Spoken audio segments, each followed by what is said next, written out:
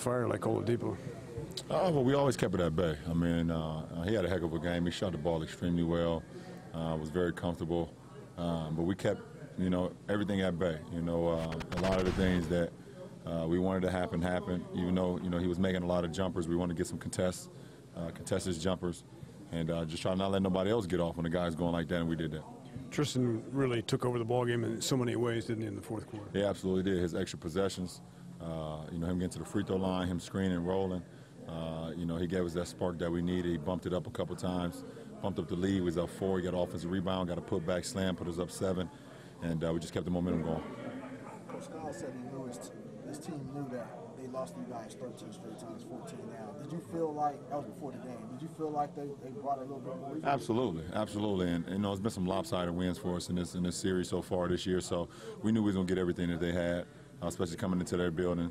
This is 4 games and 6 nights for us right here. So, to be able to dig down and get a win like this was a big win for us.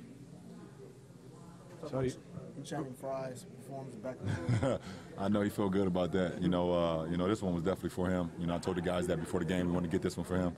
And, he showed up and showed why he's a valuable part to our team at this point now. His ability to shoot the ball and defend, got a couple blocks to save some possessions, and just a smart player.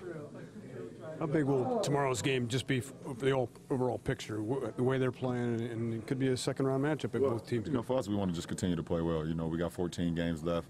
We're going into a building that we haven't had much success in the last couple of yeyears against a team that's trying to fight for either, a 3rd seed or a 4th seed, but home court in the first round, and it's a possible chance we could see them later on in the postseason. So, we want to come out and play the way we've been playing, and live with the results. Would you like that? Would you want to see the playoffs? I see anybody.